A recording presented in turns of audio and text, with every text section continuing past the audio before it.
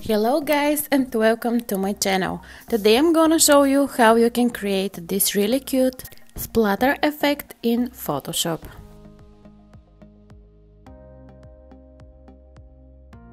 The first thing that I need to do is to cut our object from the background so we can easily move it or transform it or make it bigger or smaller or whatever we need to do. If you don't know how you can do that, you can check my tutorial for how to cut in Photoshop. I'm gonna link it up in the right corner. In that video you can see how you can cut using channel mask, which is exactly what I'm doing for cutting this woman from the white background. We need a duplicate of our layer with our model, so in it we're going to create the splatter effect itself. For that point I'm making the second layer a little bit bigger so the splatter effect can continue more.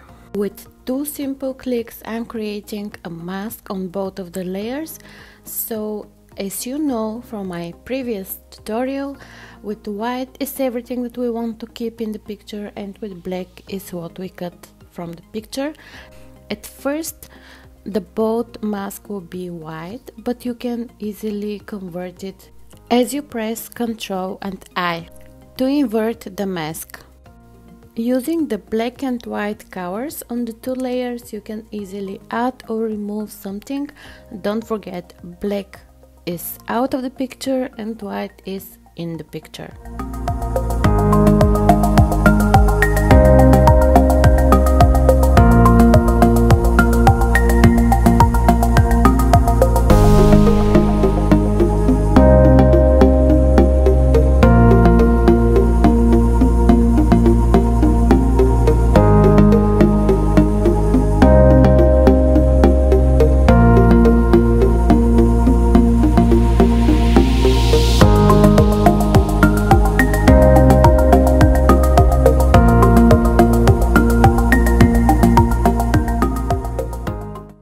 If you made it by this point, I would ask you to consider subscribing for my channel because this will mean so much for me.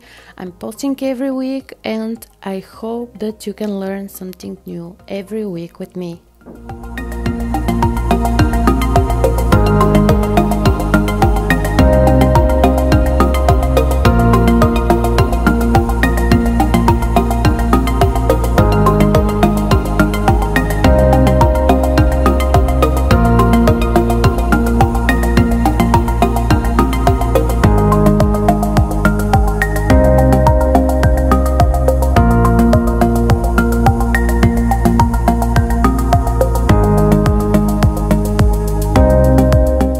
When you are happy with the result, you can just save the image or continue until you get the result that you want.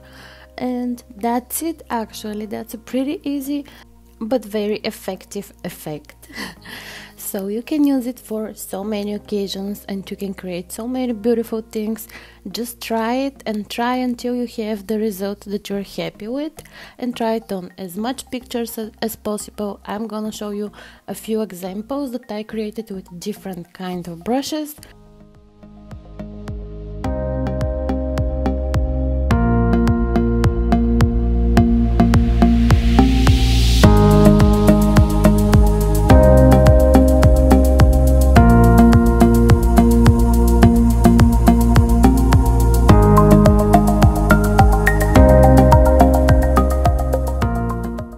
That was a really fast tutorial, but I hope it was useful for you and I hope you learned something new, and I hope that you're going to use this effect in your own pictures.